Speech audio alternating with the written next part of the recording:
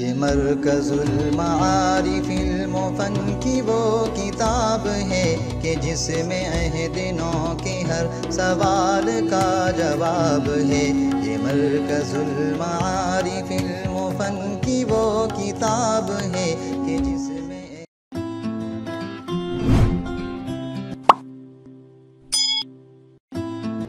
Assalamu alaikum wa rahmatullahi wa barakatuh. And a very good afternoon to all of you. Hamidan wa musalliyan wa musalliman amma ba'd. A'udhu billahi minash shaitanir rajeem. Bismillahir rahmanir rahim. Iqra' bismi rabbikal ladhi khalaq. Khalaqal insana min 'alaq. Sadaqallahul aliyyul azim.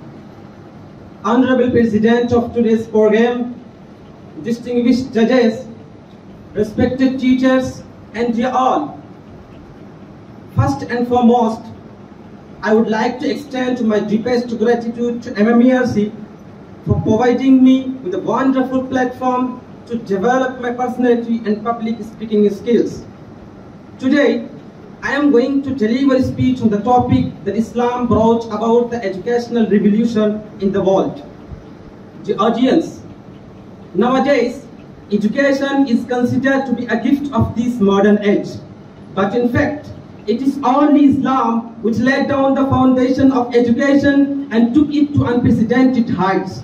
It is an established truth that Islam has not only laid much emphasis on education, rather, it is the messenger of knowledge and leader of an educational revolution. Other civilizations put education in the category of necessities of life, but Islam regarded it the utmost necessity of each human being. The audience, unlike other religions and civilizations, Islam termed education as basic right of every individual in the society. The Greece and China made extraordinary progress in the field of education and art, but they also did not favor the education for all. Plato has also dreamed of democracy and equality for all, but he also did not favor the education for all. In India, which was the center of education and art, a lower caste person was not even allowed to hear the Vedic scriptures. None can deny the glory of Nalanda and Taxila universities, but after all, the fact is that the common people are always deprived of education in Hindu periods. Education was only the monopoly of higher classes of the society. The audience, when the Son of Islam was enlightening the world, Europe was passing through dark ages of history.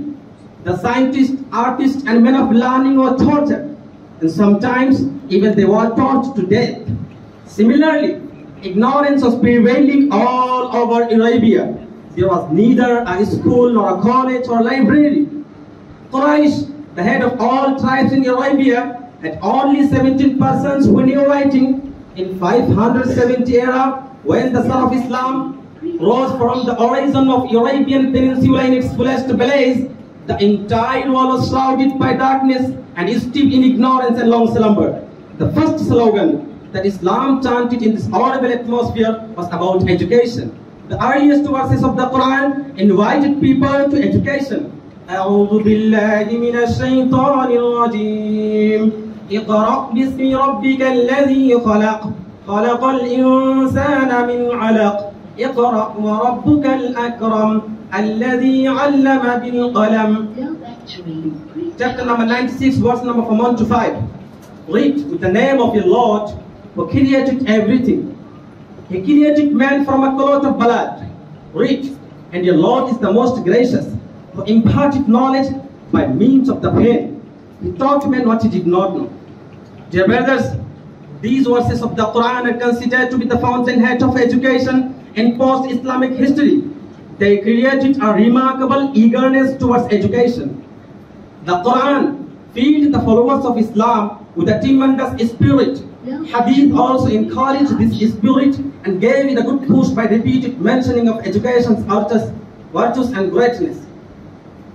Dear brothers and sisters, the Quran said, هو الذي بعث في الأميين رسولا منهم يتلو عليهم آياته آياته ويزكيهم ويعلمهم الكتاب والحكمة وإن كانوا من قبل لفي ضلال مبين. Chapter number 96, verse number 2. He is the one who raised amidst the unlettered people a messenger from among themselves, who recites to them his verses and purifies them and teaches them the book and the wisdom, while they were earlier in open error. This is the reason that the Prophet Muhammad himself said, إِنَّمَا بُعِثْتُ مُعَلِّمًا, I was sent down as a teacher. Once upon a time, the Prophet Muhammad, peace be upon him, saw some of his companions sitting in two circles. One circle was busy chanting the glory of Allah, and the other circle was busy learning and teaching. So the Prophet Muhammad said, I was sent down as a teacher and sat among them. Dear brothers, the Sahaba imbibed the teachings on Islam in their lives, and wherever they went, they engaged themselves in learning and teaching. The audience, in short, Islam is the pioneer of educational revolution. It led the humanity from stark darkness to bright daylight.